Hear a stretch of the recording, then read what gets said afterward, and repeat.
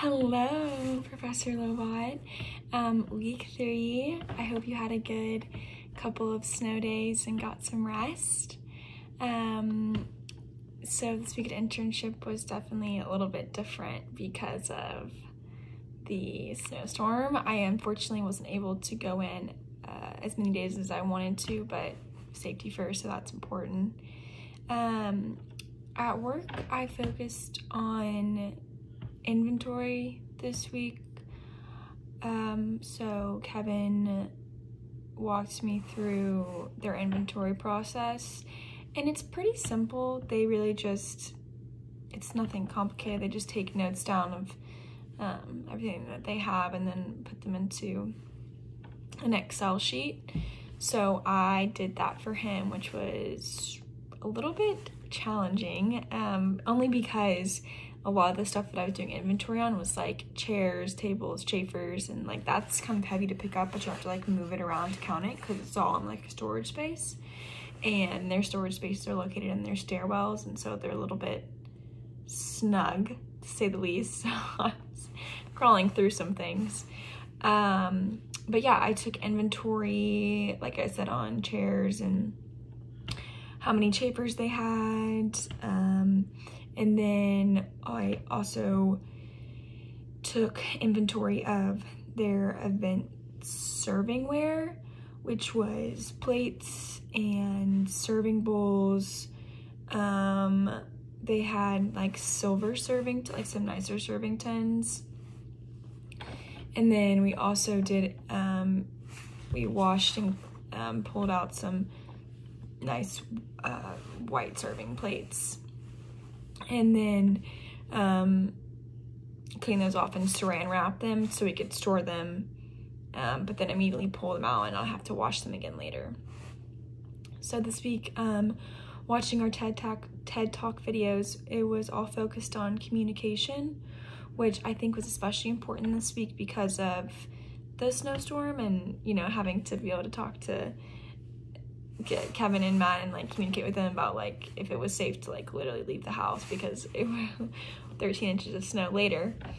So I really liked what Robert Refkin was talking about. He, you know, said some things about how it's so easy to communicate now, especially with technology, but that it can be harder to be sincere in those things. And one of the things he mentioned, which I've actually heard before, is like writing letters. And I definitely think that's very important. I know when I did my interviews last year for a class with Haley, who used to work at Cardinal Hall, I wrote her a thank you letter, and I asked her, I was like, what's like a really important thing to you? And she also said just like writing thank you letters. So I definitely will be sticking to that. Probably like following the end of my internship, I'm definitely gonna be writing Kevin a thank you letter because he's been so nice. And then I was fascinated by what Lori Secola said. She was talking a lot about executive presence and vocal executive presence and using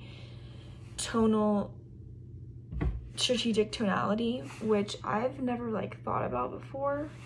But I definitely think that subconsciously I've thought about.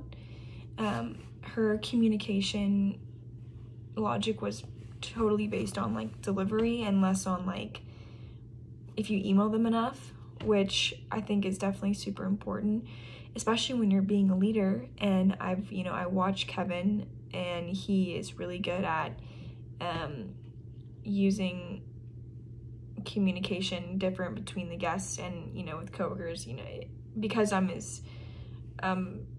work under him and we have a little bit more relaxed communication. But, you know, when he's talking with the guests, he's very formal, and he's not going to be joking around with them. I mean, if they're, you know, with every situation, especially if it's serious, you know, he's not going to be joking around with them. But I definitely will be focusing more on my strategic tonality when I'm communicating in interviews and, you know, with management too, focusing on delivery and reading my audience. That's super important when communicating, you know, knowing what they need to be able to get your point across clear and to also help them remember what you're saying. Yeah, so next week I'm excited to get back to my regular schedule and learn something new at work. I hope you have a great week.